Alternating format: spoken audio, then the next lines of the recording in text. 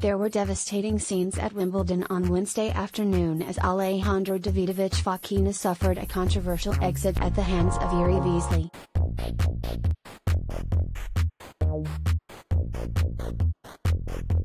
Facing match point in the final set tiebreaker at the end of a marathon contest, Davidovich Fokina lost his cool and hit a ball out of the court, then was penalized a point by umpire Carlos Ramos to lose the tiebreaker in the match, 6-3, 5-7, 6-7, 6-3, 7-6.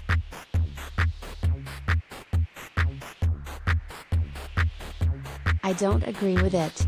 That's crazy. What a lousy way to end it, John McEnroe said on ESPN's broadcast.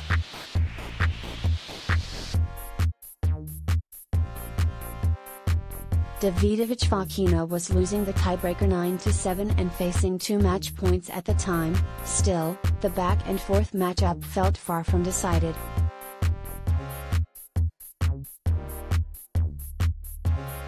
Davidovich Fokina had earlier received a code violation for an audible obscenity. According to tennis reporter Ben Rothenberg, the Spaniard thought because swatting a ball away was a different offense, the two misdemeanors were not cumulative.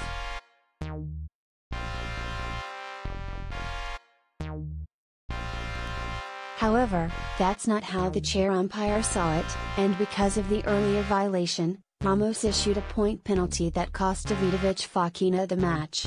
Davidovich Fokina briefly spoke with Ramos but did not offer a huge argument.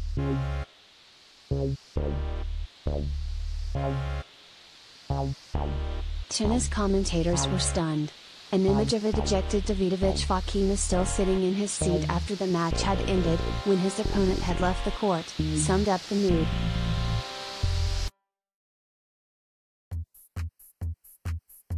Vesely will take on 30th-seeded American Tommy Paul in the third round on Friday.